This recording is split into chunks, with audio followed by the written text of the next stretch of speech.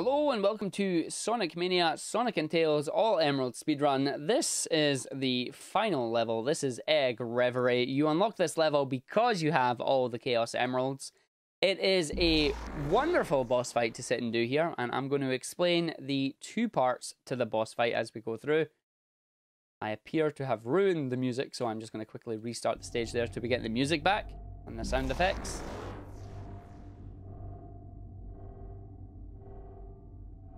So this little cutscene you cannot skip, you have to watch it. And as you can see, the time is all messed up. The two parts to this boss fight are hitting Heavy King and hitting Dr. Eggman himself. So at the start here, you're going to get boosted forward. Just make sure you hit into him and get ready to enter the little hole that you made. And then that gives you your first hit on Egg Reverie there. Eggman himself, really easy. Just let him hit you and then run into him. Do that for all his hits. For Heavy King himself here, you want to try and get a spin dash like I just did and hit him directly. Sometimes, however, you will accidentally hit his orb and he will fly around, and this is where the fun begins. So you can see right now I'm getting fairly good hits while I spin dash into him. Eggman, just get hit once and away you go. He won't do any damage to you. So you can see here, he's got all these orbs you need to try and hit. Dodge his orbs while you can.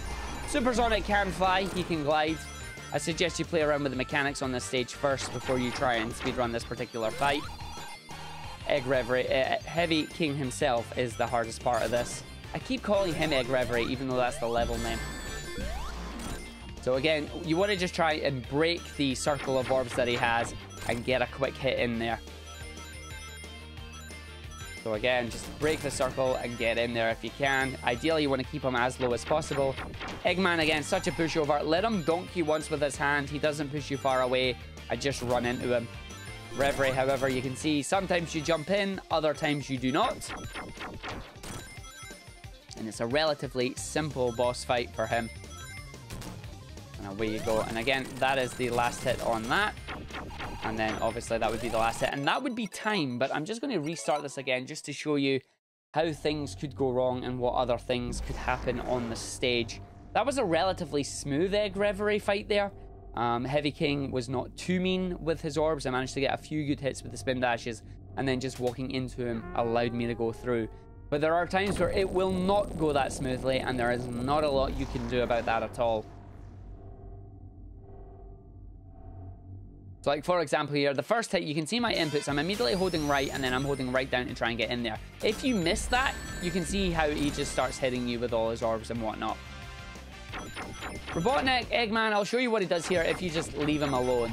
Like if you leave him alone but you're close to him, he'll just start whacking you with his stuff. It's not really an issue. If you're far away from him, however, he'll start charging up the Phantom Ruby there and start dashing around like a numpty. Again, he still can't particularly hurt you though. It's just annoying to hit now. But you've seen how long it took him to charge to get that. You'll never get that chance. Not in a speedrun. So what happens is if you try and bounce off and you miss, this will start to happen where you'll start bouncing off, getting hit and whatnot. Thankfully the rings are constantly spawning and you have the lightning shield effect as well. The other thing that you have with Supersonic here that I should mention, I suppose, is that you have a dash mechanic that will take 5 rings every time you use it. Try and not use it. It's not really worth trying to get a hit with it. As far as I'm aware, it doesn't particularly do anything. But the main thing is just to try and control the fight, where you get the spin dash early enough to Heavy King, and you break his orbs that allow you to get in an early hit. So like that, try and jump into the hole that you just made without getting hit by the orbs that he's going to throw at you. And that's all there really is to this particular fight. It's just a case of practice it and you will get it down eventually. Or Heavy King will be mean and there's not a lot you can do about it.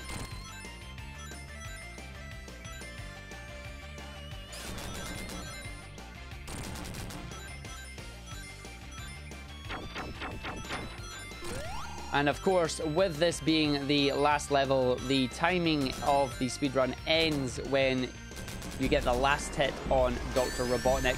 Not the cutscene last hit, your actual last hit. So time would be coming up right now, and that would be time.